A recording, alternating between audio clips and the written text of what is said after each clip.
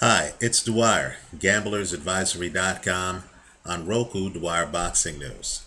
Remember, the opinion you should follow should be your own. Just consider this video to be a second opinion from a complete stranger online. Today is June the 14th, 2013. There is a very important article, in my opinion, today on a great website, BoxingScene.com. After fights, often the guy who's lost the fight will have complaints. And the public, right, and the media will kind of disregard the complaints because, of course, the guy has lost the fight and might be trying to save face. Might be trying to come up with some explanation as to why he lost because, of course, he couldn't have actually been beaten in the fight.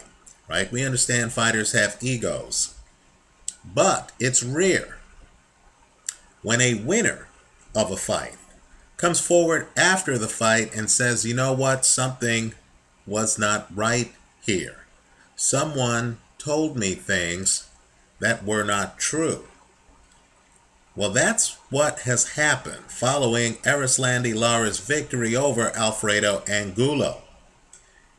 Now, people need to realize that boxing has a lot of issues, right? But there is a whole host of problems that don't involve loaded gloves and obvious steroid use, right? These problems happen the night of the fight and can easily impact the fight. We all need to know about it. Erislandy Lara, who's big, by his own admission, for a junior middleweight. He's big for 154, right?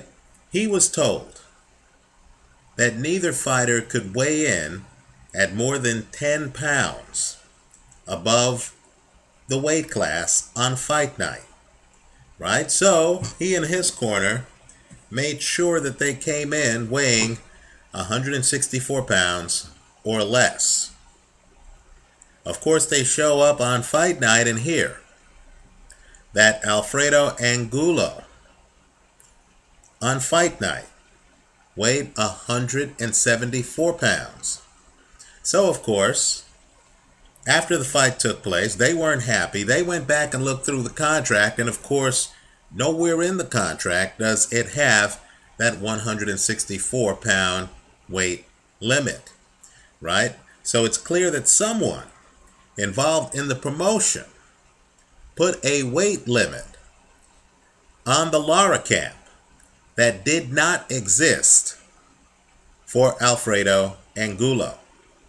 Now, Lara went on to win the fight, right? Angulo quit after curiously claiming he was thumbed by thumbless gloves, right? Think about that. But it's a bit disconcerting to hear the winner say after the fight that they weren't given the same advantages as the opponent, right? It's a must read. I really encourage everyone to read it. You're hearing from a great source in the piece. You're hearing from Erislandy Lara himself, right? Let me go further. Let's talk about some other situations that happen that may have slipped below radar. One of the more outrageous ones to me is David Haye's claim, and I believe David Haye, that they had mapped out a route by which Haye was to enter the ring when he fought Vladimir Klitschko in rainy conditions, right? The route that they had mapped out was supposed to be a straighter line to the ring, right? Was supposed to help the fighters stay dry. Keep in mind, it was rainy. You don't want slippery shoes, right? And of course, was supposed to insulate David Haye from most of the crowd. In other words, a fighter has a lot, as you can imagine, on his mind as he enters the ring, and he wants a route where the crowd's not right on him. He's able to stay dry. He's able to get into the ring quickly. So David Haye, in a heavyweight unification match, comes out of the locker room If there's ever a time where a fighter should have the stature of actually being told the truth and actually having a straight line to the ring, it would be in a championship unification match. David Haye at that time held a share of the belt. So he comes out of the locker room, he's about to enter the ring, and you know the rest. They had lied to him. He had to take a long route into the ring, and of course it was a wet route. He was prepared for it. He actually had plastic over his shoes, but it was a wet route, and of course the crowd was right on him. So he wasn't able to just fixate on the fight. He had to look friendly to the crowd. He had to devote a portion of his energy to dealing with the crowd in Germany on his way to the ring. They had lied to him, right? And of course, the lie is set up in such a way that he really can't do anything about it. The crowd's waited. He's on his way into the ring. And of course, now he has to take the long route, right? And, devote energy to that. Of course, another way fighters cut corners is to keep you waiting in the ring, right? You're the first to enter. You're in the ring. You're ready to fight. You're ready to go. Then, of course, the other guy who already has his hands wrapped, who already had a robe on, who's not supposed to keep you waiting, of course, has you waiting in the ring some inordinate amount of time, right? All of these things happen in boxing. Now, let me name a couple of fights you can check here on YouTube. Google not just a fight video. What I want you to do is to actually also Google the comments of the fighters, right? Now, last year we had a complete farce. The Sonny Bill Williams, Francois Botha fight that took place, where Botha was led to believe the fight was a 12-round fight for some interim belt. You know the rest. Botha is pacing himself for a 12-round fight. He's the older fighter. He wants to make sure he has energy in rounds 11 and 12. So, of course, Botha, in round 9, starts to land. Sonny Bill Williams is dead tired. He looks like he's in jeopardy. Looks like he has nothing left. Then, of course, they announce over the loudspeaker that the next round, the 10th round, is the last round of the fight. Right? Fight goes the distance. Botha, of course, who was fighting a 12-round fight, has the fight stopped at the end of 10 rounds, doesn't even get a chance to use the gas left in the tank, doesn't even get a chance to finish an opponent that he was in the process of finishing. Well, if you think that fight is ridiculous, I want you to look at the video of the Danny Williams-Konstantin Erich fight. This is on film, folks. In the 6th round of that fight, about a minute in, Danny Williams has Erich in all kinds of trouble. He's about to end the fight. Erich is literally 1 or 2 punches away from being knocked out, when curiously, something like 1.5 minutes into the 3-minute round, the bell sounds to end the round, right? Ludicrous. This stuff isn't mythology. This stuff actually happens. Let me name one more fight, right? And as fight fans, we need to keep vigilant about this stuff. We need to let the sport know we're going to throw a red flag from the stands if any of this stuff happens. Now, Michael Koss is Manny Pacquiao's advisor. In other words, this is a very high-ranking guy in boxing circles, right? He actually helps several fighters, including, obviously, some of the best known in the sport. Well, he's actually an advisor for Riddell Mayo, right, who was supposed to fight Tyson Marquez in a fight that was scheduled to go at 112 pounds. That's the weight class, right?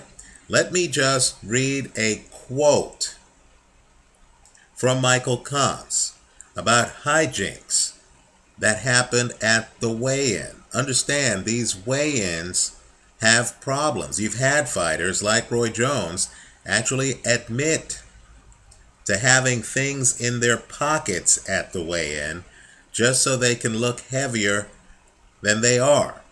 Well, here's Michael Kontz's comments on this male weigh-in, at which he decided not to have his fighter go forward with the fight. Here's the quote. "I don't believe he's 112 pounds, meaning Marquez, right? Mayo came in right on 112 pounds. Then Marquez came on and had about 30 guys with him. I complained to the WBA's representative and to the commission that he doesn't need that many guys on stage. They didn't listen to me. Then he's on the scale, and then one of the commission guys says he's overweight by 1 kilo. By the way, that's about 2 pounds, right?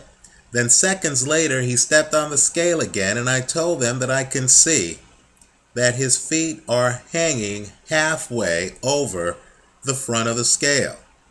The towel is pulling on the front of the scale. And they said that he was still overweight, right? The one commissioner told the other commission guys to get out of the way. He came on a third time. I told them his feet are hanging off again. Then came the fourth time, and they said he made weight. So what happened to the 1 kilo he was over? This all transpired in 2.5 to 3 minutes. I complained to the WBA's guy that there were too many guys on the stage and the towel was pulling on the scale and there were guys behind him touching him and stuff. I talked to the commission. I wanted everyone off the stage. Bring back the fighter +2 and have him make weight. They said it's too late. He already drank water. Right? Think about it. All I'm saying is, as you watch these fight promotions, I encourage everyone to read post-fight comments from both camps, like the comments posted on BoxingScene.com today concerning Erislandy Lara's concern over how this fight was conducted. He's upset. He should be. If the other side was allowed to weigh in more than him. Let's take this a little bit further. Just imagine if Lara had lost the fight. Just imagine if he said, hey, I had heard we couldn't come in at more than 164. Who would listen to him? He would just be viewed as a fighter with sour grapes.